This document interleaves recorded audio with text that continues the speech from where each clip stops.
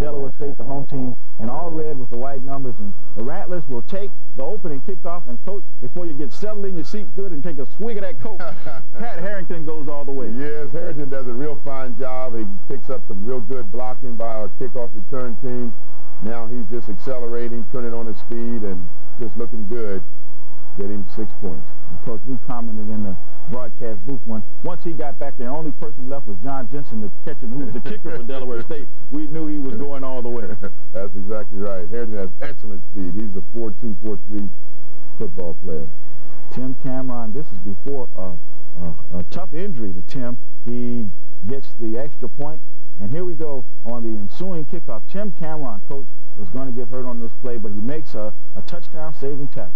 Yes, Tim did a real fine job. Tim's a football player. He was a real fine defensive back in high school, and if we wanted to play him defensively, we could do that. He's a real good football player.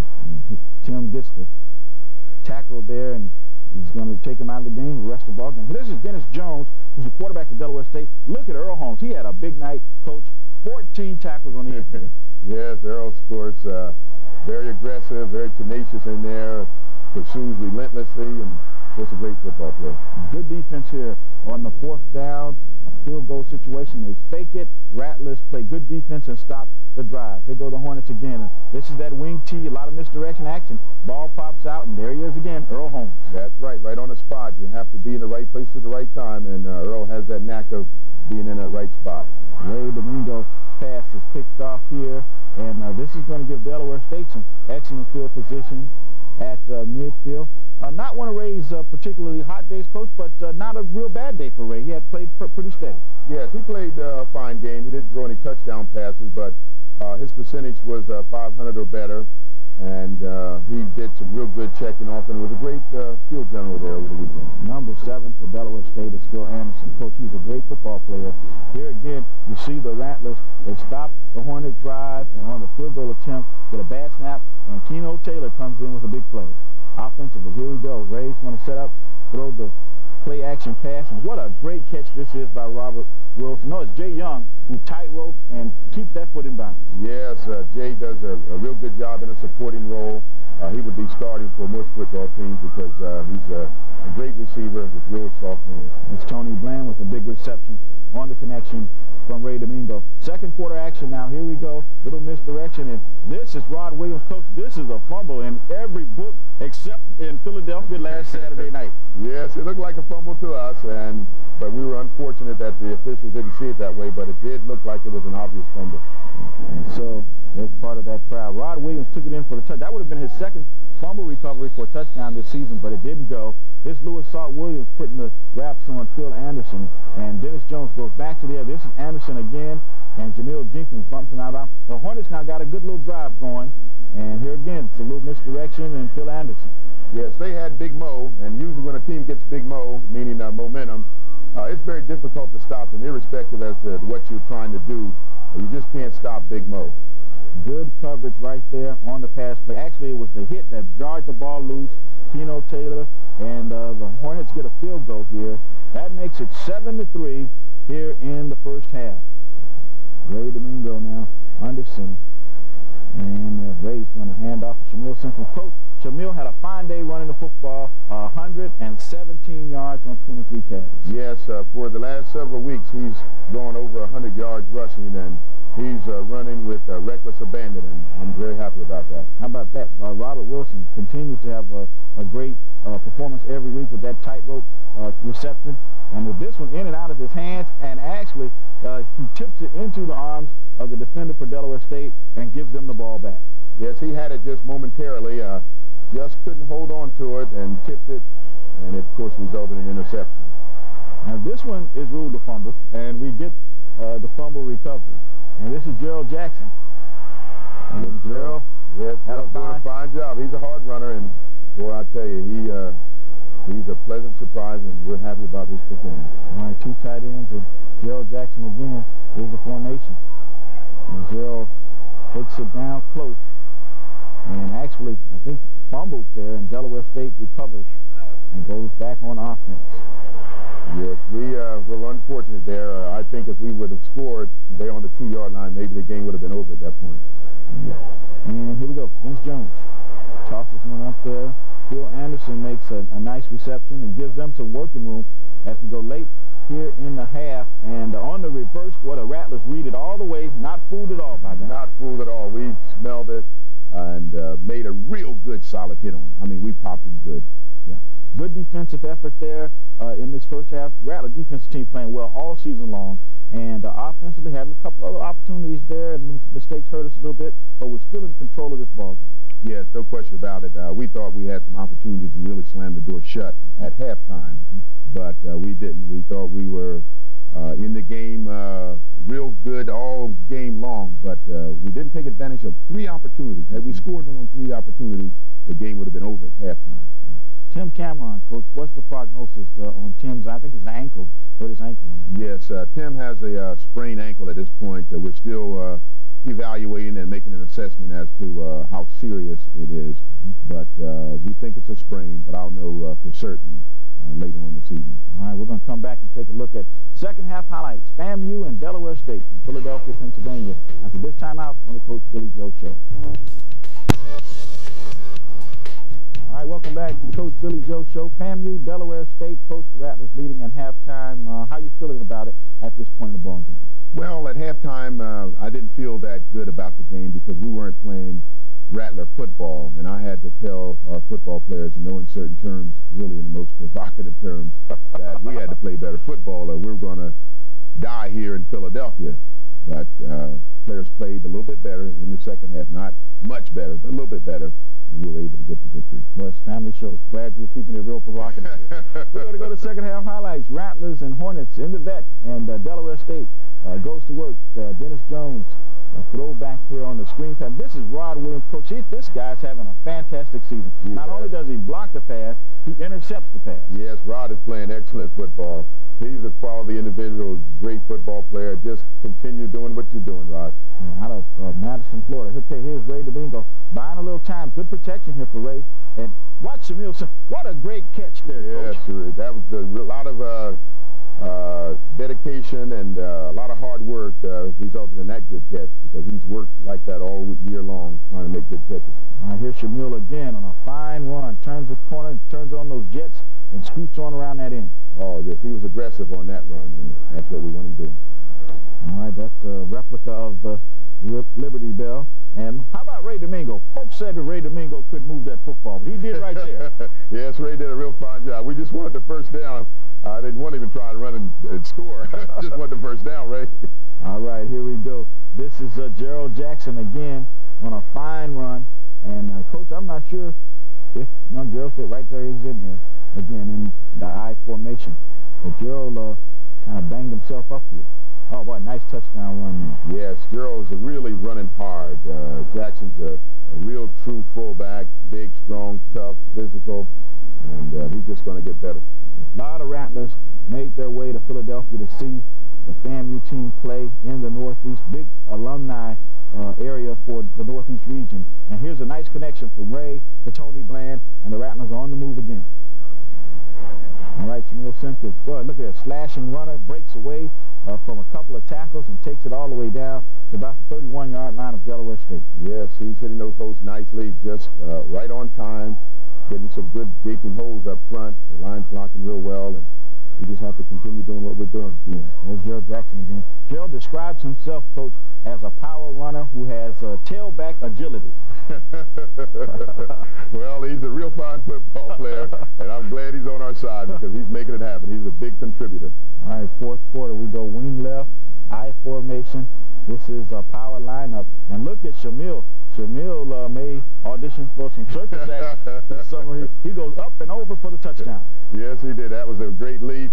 Showed his vertical jump and got the touchdown for us. All right, Rattlers now with a 16-point lead, but it is not over yet. This was one heck of a tackle here, Coach, by Earl Holmes. That's a solid tackle. Yes, it is. It's a hard hit. It's what we call a smack. Brian Thomas, young man out of Alabama, Coach. He can play some football. Had that one in it. Almost had that interception. Yes, he did. Just inches. They say it's a game of inches, and just inches. There's Ben Gaynor. Gets his hands up on one and knocks that one down. He's going to have a big play coming up here a little later on in the half. Jones shoots this pass out there and connects with his, that's Keno Taylor and Antonio Barrio on the stop for the Rattlers. Yes, we had him well covered, but sometimes they'll get one in there. Yeah, Joe Harris here on the halfback misdirection play. This is Phil Anderson. He's going to race to his end zone. Now, Coach, he gets in there, but that's a fine effort by Jamil Jenkins. He wanted to challenge him and make sure that he didn't go in uncontested. Right, that's right. You have to give 110%. We want effort, and that's what we got. When Anderson scores a touchdown, they come right back and get the two-point conversion. It's 19-11, Coach, and boy, you can't breathe too easy just yet. No, we can't. The game is not over, and it's not over until the fat lady sings, and she hasn't even cleared her throat yet, so we have to keep playing football. Yeah, Earl Holmes broke on that pass, but it was thrown just above him, and they make the reception. Got a good drive going here. That's Curtis Thomas. He takes a big hit, but Delaware State's moving. Fabian Thorne, the talented fullback for Delaware State. Coach, we pretty much wrapped him up all night long. Yes, we slammed the door shut on their running game, but he made a couple big runs. He's a little short, squatty, strong fullback who can get those tough yards. Yeah, that's another great defensive play there. Keno coming up to break that pass up, and Jones fired across the middle. Primus Burley came from nowhere, Coach. He broke. I mean, that's a big-time play. Yes, it was. He left his feet and didn't care anything about his body to make that play. All right. Delaware State goes for the field goal, and this one sails short. Nowhere close. Oh, hey, I'm happy. Yeah, good for us. A break for the Rattlers. Yes, sir. And the Hornets come right back, and here they go. This was a nice catch. Now, there's some question about whether he had possession of this ball while he was in bounds, but they give him the reception. Yes, it looked like he was bobbling it as he caught it and ran out of bounds, but they didn't give us the call. No luck, as you said, Coach. We shut that running game down, and once again, you see the Rattlers coming up, put some pads on that football. Jones tosses this one into the end zone. We get a lucky break here because the receiver had it in and out of his hands, and he just didn't hold on. And on this play, it falls incomplete. Keno Taylor gets a hand on that one. And so, again, Delaware State did not get in. Now, here we go. This is a big play of the night right here, Coach. Jones gets hit, and I mean pummeled by Rod Williams, and Ben Gaynor might be trying out for fullback. You're not kidding. He did a real fine job of running those circuit training exercise that we give our players every day in practice. Really came through for us because he did not tire. He continued on and was not caught from behind. Well, Coach, he had a full tank, but when he got to the end zone, he was on empty. I'm afraid so. But it still counts for 6 for the Rattlers. The Hornets come right back on a 60-yard pass play to Phil Anderson. And, boy, again, Coach, just when you thought you could breathe a sigh of relief, here they come again. Yes, they just wouldn't die. They wouldn't die. They're a fine football team, and they were not going to give up. Yeah, on the onside kick. Didn't seem like that thing went 10 yards, but they got the possession on it. The Rattlers defense hold. And here we go. Late in the ball game now, and Ray is doing the flop on, and that's the way it ends as the Rattlers come out on top with a big win over Delaware State. Final stats here. Total offense, boy, the Hornets roll up 453 to our 281.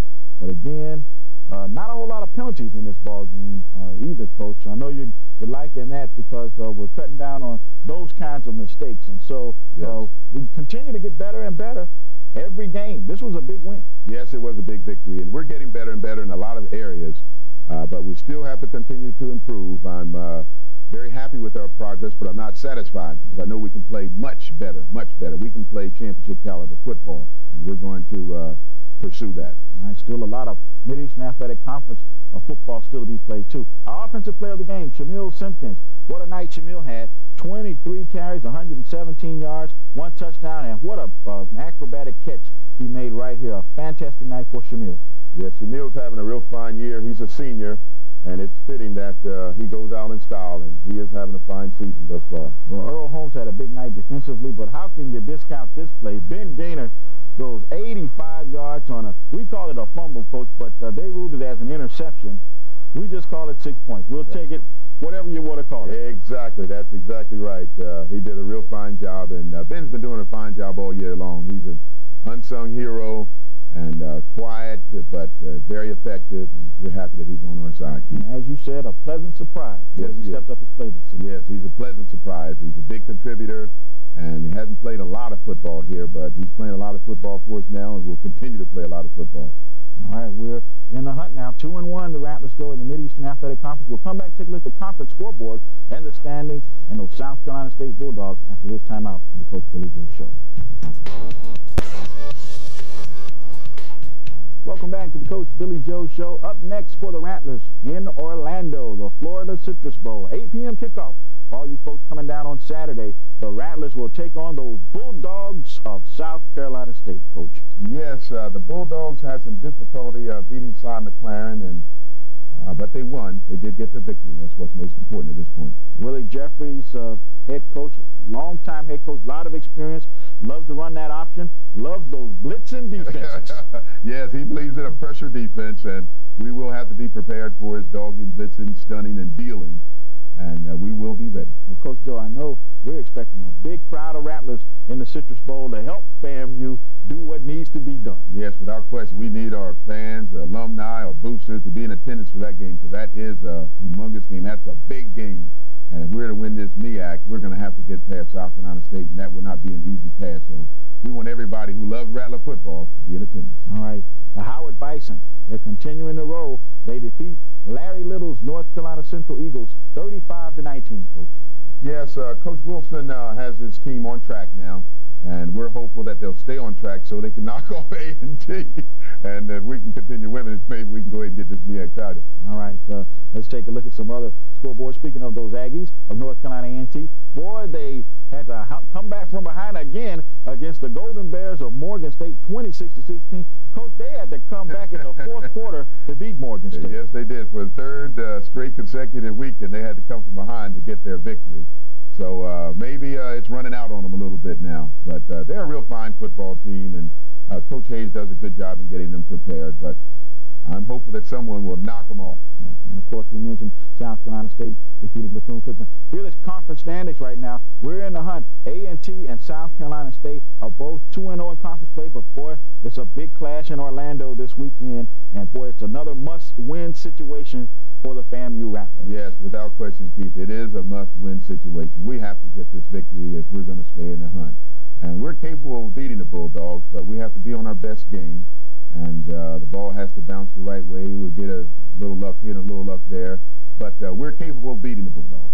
Come on down to Orlando, Florida Citrus Bowl, 8 p.m. kickoff on Saturday night. Coach, tell them again, we need a lot of Rattlers in the house this weekend. Yes, we do. Please bring friends, relatives, everyone who loves Rattler football. Please get there and scream, yell, holler, and support the Rattlers. We want to thank all of the Rattler fans, too, who made their way out to the Tallahassee Airport on Saturday night late to welcome the Rattlers back after this big victory over Delaware State. That was a nice, classy touch by the Rattler fans. Yes, that was. We were pleasantly surprised to see that crowd out there waiting for us when we pulled up in the airplane. And I'd like to thank everyone who was in attendance. And also, if you get the time, come on out and see me there at the golf course on Tuesday. That would be nice, too, to come on out there and say hello. All right, come on down to Orlando. Don't follow me, follow the Rattlers. We'll see you next week on the Coach Billy Joe Show.